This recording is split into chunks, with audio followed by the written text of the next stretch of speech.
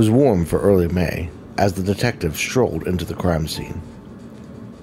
He couldn't believe this was the 5th murder of the year as he took off his fedora and looked over the body. Mount Vernon was a small town with less than 20,000 residents that averaged maybe one murder a year, and that was on a bad year. At a cursory glance, the victim appeared to have died from a blow to the head, just like all the others. Officers that checked the scene before the detective arrived reported nothing appeared to be missing, and there were no signs that the house had been broken into, just like all the others. At this point, even the chief would have to admit that they had a serial killer on their hands. Walking around the room, he took notes about the layout and how the body was positioned, hoping something would stick out. When he felt that he had all he needed, he signed the coroner's release form so the body could be moved and left. It was nearly dinner time and he wanted to grab a bite before heading back to the office. He stopped at his favorite diner, hopping on his usual stool and greeting the waitress with a smile. It was people like her that kept him doing this after all these years. Innocent civilians who only wanted to go about their lives, barely keeping up with the news of the latest crimes.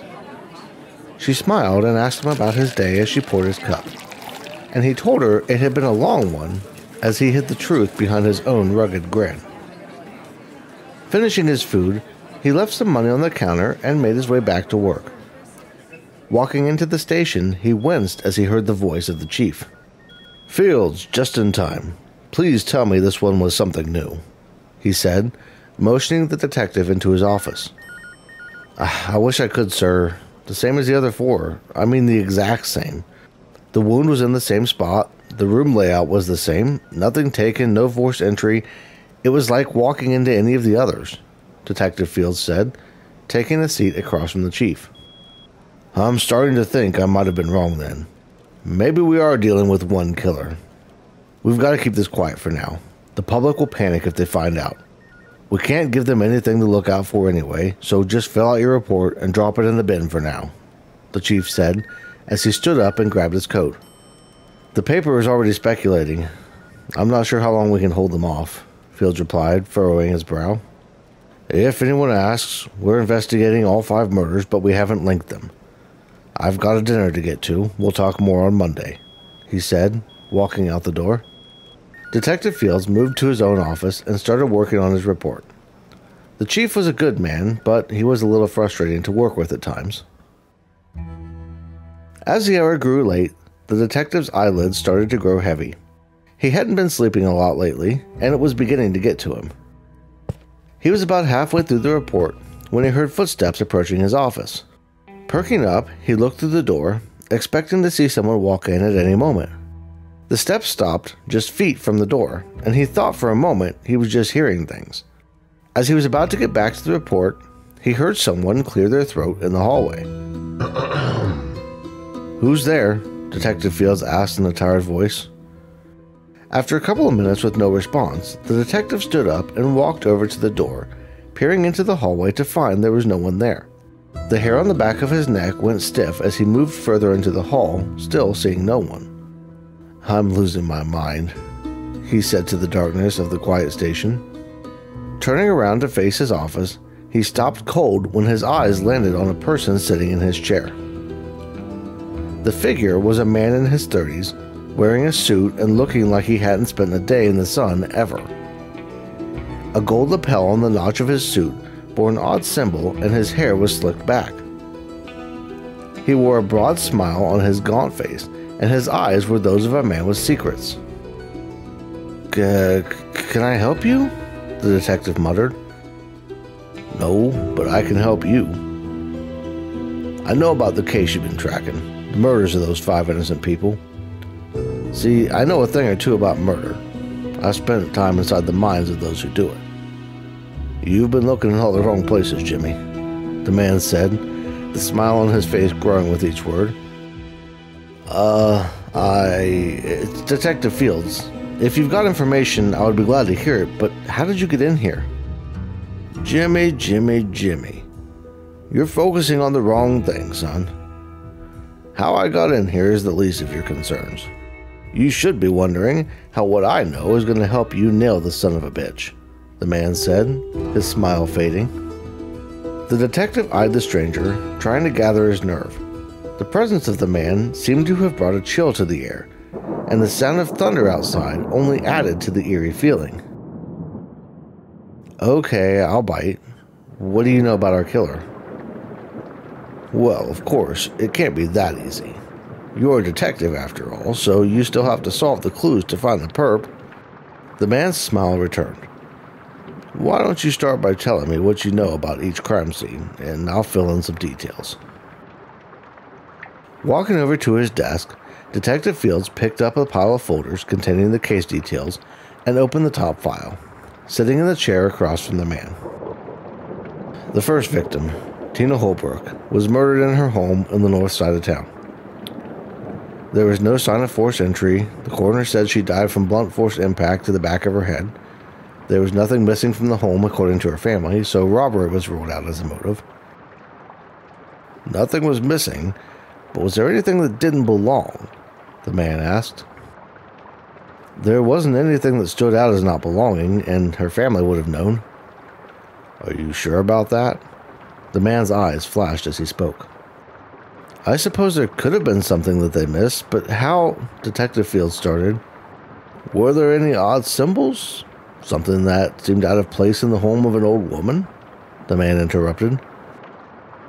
The detective thought back to the scene, looking through the photos in the file. One of the photos stood out to him now, one that included the coffee table the woman was lying next to. On it, there was a deck of cards scattered around with the numbers facing up. They all looked normal, except for one that had a black and white tree on it instead of a suit. The playing cards were a little weird to see, but they didn't really stand out at the time. We assumed she was just playing solitaire. Ah, but now you're starting to see it. The man grinned, nearly falling out of his chair as he celebrated. Looking at the second file, Detective Fields found the same symbol on the bottom of a coffee cup that had been tipped on its side.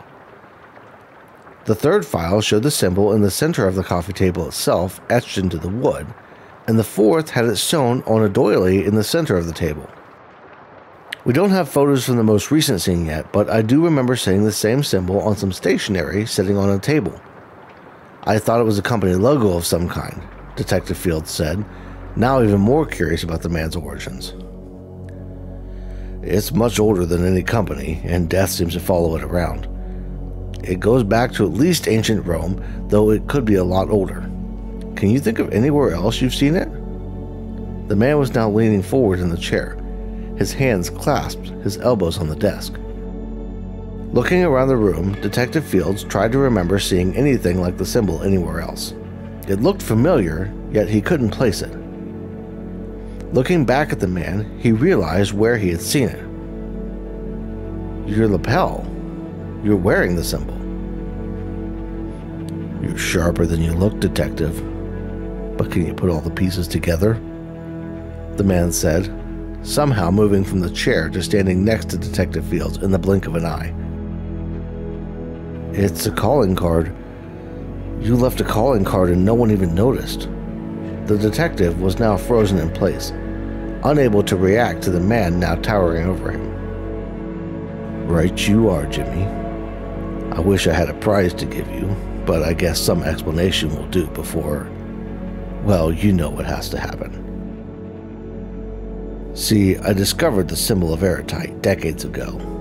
It was a funny little thing stamped on a card next to my mother's body. I chased it for years, hoping to catch her killer, only to find out it was a curse.